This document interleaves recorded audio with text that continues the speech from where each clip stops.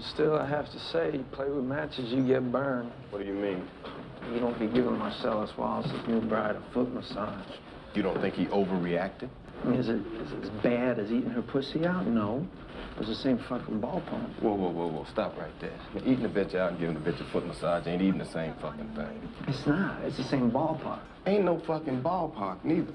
Now, look, maybe your method of massage differs from mine. But, you know, touching his wife's feet and sticking your tongue in the holiest of holies ain't the same fucking ballpark. It ain't the same league. It ain't even the same fucking sport. Look, foot massages don't mean shit.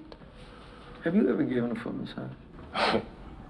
Don't be telling me about foot massages. I'm the foot fucking master. You giving a lot of them? Shit, yeah. Got my technique down and everything. Would you give a guy a foot massage? Fuck you. You give him a lot? Yo, man, you best back off. I'm getting a little pissed here. I ain't saying it's right, but you saying a foot massage don't mean nothing. I'm saying it does. It's an interesting point. Come on, let's get into character.